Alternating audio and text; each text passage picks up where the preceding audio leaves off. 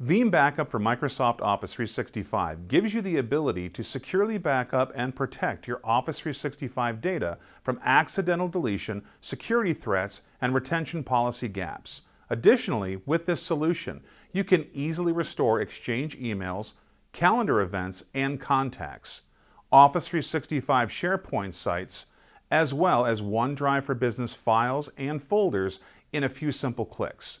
Let's take a look at the demonstration. In this demonstration of Veeam Backup for Microsoft Office 365, we're going to begin by connecting to an organization. To do this, we right-click on Organizations and select Add Organizations. In this menu, we'll be able to see the types of organizations we have to choose from. When we click on the Select Organization Deployment type, we'll see we have the option for Office 365, a hybrid deployment, or even an on-premise deployment for Exchange or SharePoint. You can also select the services you'd like to protect, including Exchange Online, SharePoint Online, and OneDrive for Business. Let's cancel out and take a look at the rest of the menu. At this time, we're going to connect to an existing organization, which is right here. We right-click, select Edit, and now we see the menu for the pre-existing organization. In the first menu, we see we're connected to a Microsoft Office 365 organization. When we select Next, we'll see the region option. If we click on region, you'll see the option to select multiple regions if they're there. And then below that, we'll see the option to select different authentication methods, including modern and basic authentication options. Let's select Next. Under Exchange Online Credentials, we're going to specify an administrative account.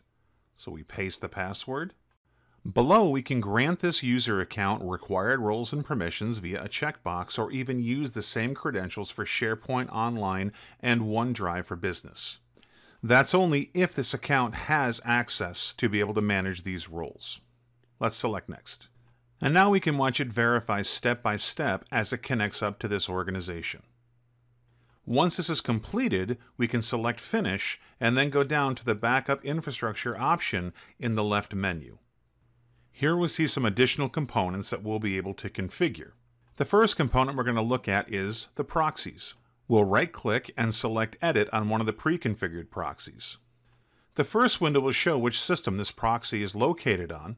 Additionally, we can see the port that it's going to be communicating through. Let's select Next to continue to the next menu.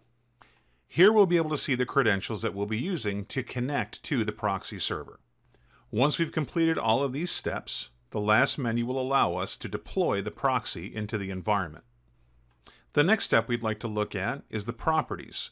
So let's right-click on this deployed proxy and go to the Properties menu.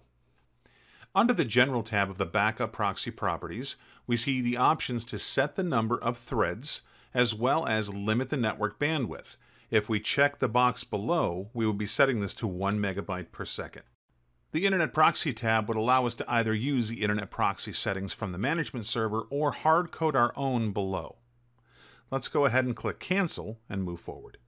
Let's take a look at the backup repositories that have been configured. We'll right-click on the default repository and select Edit. Here we see the name of that repository as well as a description. Let's select Next. In this menu, we can see the proxy that this is attached to. This is the proxy that Office 365 information will be stored in and will not be shared with any other Veeam products.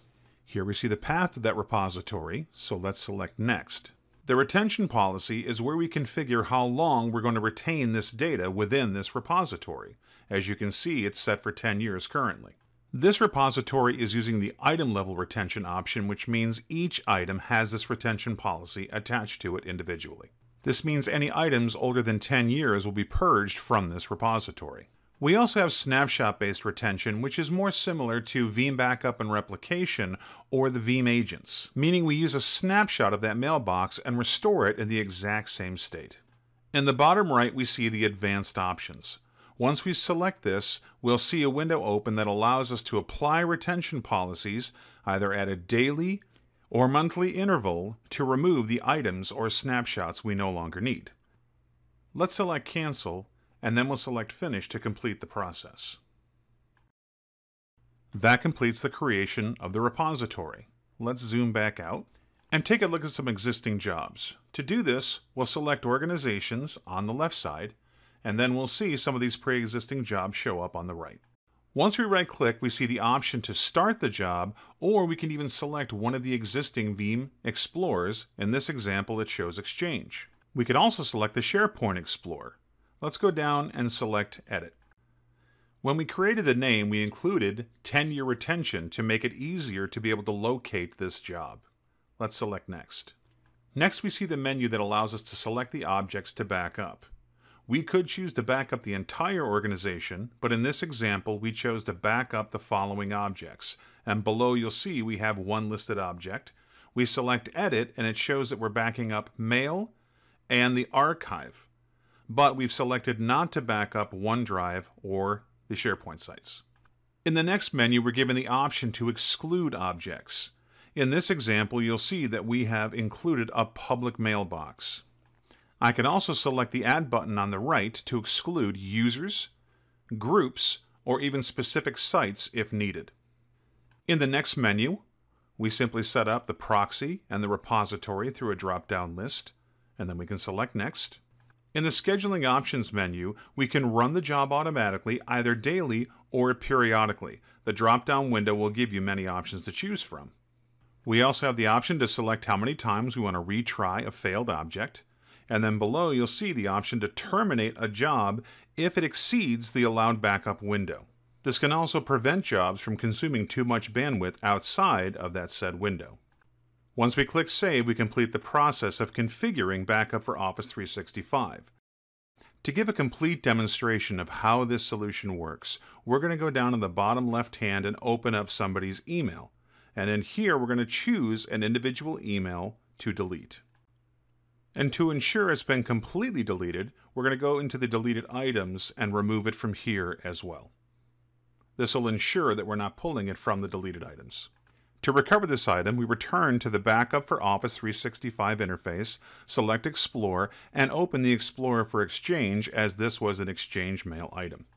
In this example, we're going to pull from the most recent pool of data. To do this, I expand the store in the Explorer interface. From here, I can select the mailbox that I was just in and go down to the inbox. To simplify the process of finding this mail and all of the other emails, we're going to use the search option, and we're going to search for something that we know is already in the email. Now that we've isolated the individual item that we're looking for, let's right-click and take a look at some of the options. From that drop-down menu, we see the options to open this email or open the item's location. We can restore this to the original email location or to a different Exchange server. We can also export it to the desktop as a PST file or export it to a separate location as a PST file. We can save it to the desktop as an MSG file or to a different location. Additionally, we can send this to the original email location or to a different mailbox. We're going to restore back to the original mailbox of the user for this example.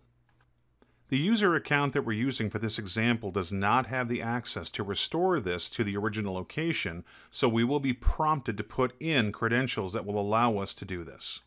This user will also need to have permission to recover data within this organization. Once we provide the name and the password for this account, and we select OK, in a short period of time, we'll see that this email has been restored to its original location. Selecting the See More option will show us more information about this job. Now when we go back to that inbox that we saw earlier, we'll see that that item that we deleted has now been recovered back to its original location. That will complete the Backup for Office 365 demonstration. Thank you.